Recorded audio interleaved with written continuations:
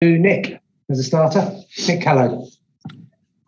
Thanks, Mark. Hi, Mikel. What are your views on that? Pretty good way to bounce back from the Liverpool defeat. Yeah, really important to win and bounce back, as you mentioned. With a game that had different phases in the first half, where we were able to take the game where we wanted, but without really threatening and hurting them enough. We lacked some urgency and some composure in the final third to deliver better balls, more composure on our finishing action, because we didn't hit the target enough with the attempts that we had. And the second half, we had to maintain and be impatient, not to lose any structure in our play, because we were controlling them quite well. But we needed to thread much more certain spaces, and I think we did. We scored the 2 goals, and after that, the game was more in our control. Yeah, it was a very poor miss from Oba, wasn't it, towards the end of the first half? But 2 great finishes by Bukayo and Gabby Martinelli. What do you feel for Martinelli? Well, the finish and the combination from Bukayo, and again, the composure that he showed inside the box to place the ball in the right area, great. And Gabby's run after, great movement, the delivery from Tommy as well. And the technique, it's so tough when the ball is flying over your head to keep that ball down and have that quality to finish. It's impressive. Thanks, Nick. Rob? Yeah, hi, Mikel. When you see, obviously last week was a very chastening experience for some of those young players, but when you see Nuno, Emil, Bukayo combining for that first goal and Tommy and obviously Gabby scoring a second, I mean, is that a real vindication? You start with these guys, you might have had to make changes, but they're learning a lot this season, aren't they?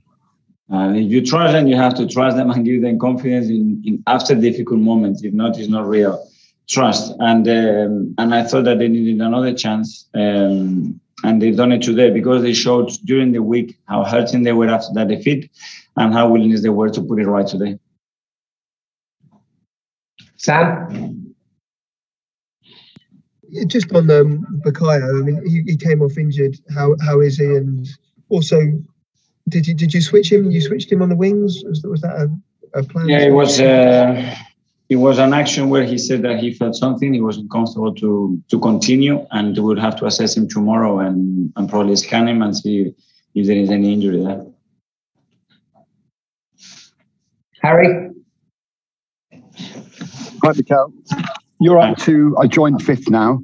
How far can you go? And do you feel you're right in that mix for a top 4 place now? We go game by game. After the defeat at Anfield, obviously, you see things in different perspective, maybe, but we've been a good run and we have to carry on going and let's see where it takes us. But now it's analyze this game and start to prepare the game against United as quick as possible, because we don't have many days. Nick? Hi, Mikel. How important was that goal for Martinelli? Because obviously he burst onto the scene a couple of years ago, and he's had a slightly tougher time since his injury. He's been in and out, and he hadn't scored since May. That's quite a big moment for him. It is a big moment, and I'm especially happy for him, because how he behaves, the kid. Some players are respectful when you make some decisions, and some players are very respectful, like he's patient, but at the same time he's really pushy and challenging, and it makes every decision that you make even harder, because he deserves more. And I'm really pleased, because he really helped the team to get the points today. Finally, Simon? Hi, Mikel. Can you just clarify what the issue was with Bukayo? It looked like it was his quad, or?